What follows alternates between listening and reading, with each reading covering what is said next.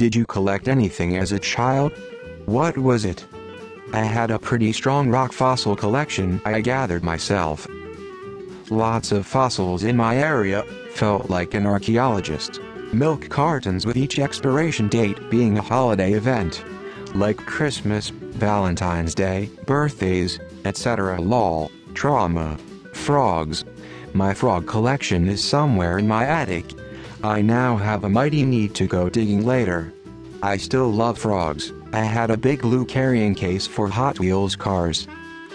I play Destruction Derby with them, tournament single elimination style. One in each hand, ram then towards other, on its back dead, on its side half dead. Various stickers and medallions with various characters from Shrek. When I was about 7, someone gave me a ceramic clown for my birthday or Christmas. I have no clue why, I don't remember being into clowns or anything. But for the next few years I kinda got into these fucking ceramic clowns and had a decent sized collection. I had them all displayed on top of my dresser. One day I got in trouble at school and my mom was yelling at me in my bedroom and turned around and swiped all my clowns off the dresser. They all shattered and I just stood there bawling cause all my clowns were broken. I never got another clown.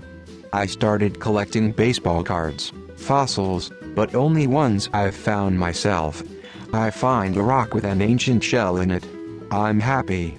Someone gives me one, and I'm like, thanks, and then put it on a shelf and never look at it again. More fucking problems that older me has to deal with. I am even older me and still dealing with this shit. Hogs those disc-shaped collectibles. Dinosaur toys.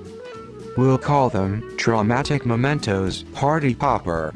The little rubber bouncy balls. Hot Wheel Matchbox. Legos. Those little weird-shaped erasers that didn't erase lol.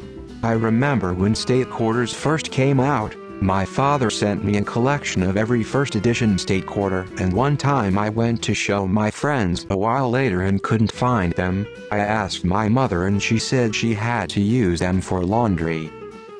We were very poor at the time, so I understand, but I was a little sad by it as well because it was one of the only things my father ever sent me.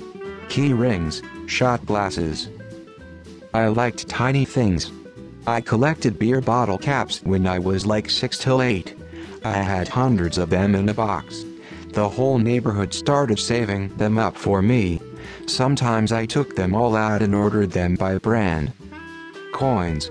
I still love looking at all coins and my favorite are Wheaties. I don't really have anything expensive because I prefer to find things and it's more fun, but I did buy a 1857 Eagle penny when I was 12 for $12. Just cool to think it was being passed around before and during the Civil War. Pretty looking stones. Computers, still do.